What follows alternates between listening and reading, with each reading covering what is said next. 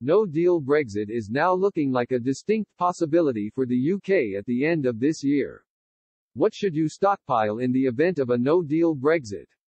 Brexit trade talks have continually hit a wall, with a Brexit trade deal looking less and less likely as the deadline looms closer. Both sides are now increasingly aware of the prospect of a no-deal Brexit, as each has failed to reach a compromise over what access Britain will have to EU markets and goods following the end of this year. The Department for Environment, Food and Rural Affairs, DEFRA, said consumers should be assured they will still continue to have access to a range of different products post-Brexit.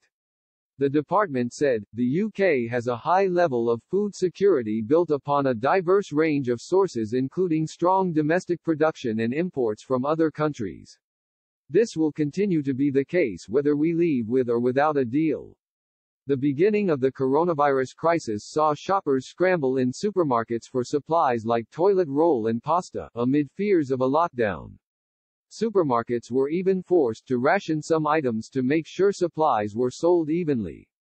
While it turned out that the UK was adequately fed throughout the crisis, stockpiling is a natural reaction to extreme uncertainty. A no-deal Brexit will bring some of the most uncertain times the UK has ever seen, and the question of whether supply chains for food and medicine will be disrupted is becoming more and more pertinent as we approach the deadline for a trade deal.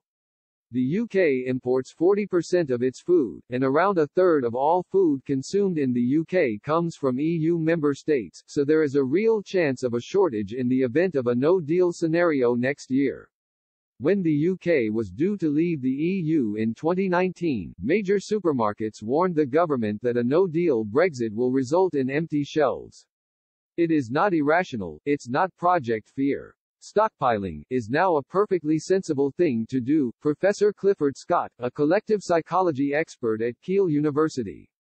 Professor Tim Benton, an expert in food systems from the University of Leeds, said he did not foresee the UK running out of food but believed there could be situations where we cannot reliably get what we expect to see on the shelves on a daily basis. He said the most likely disruption would be caused by panic buying and urged people not to overreact.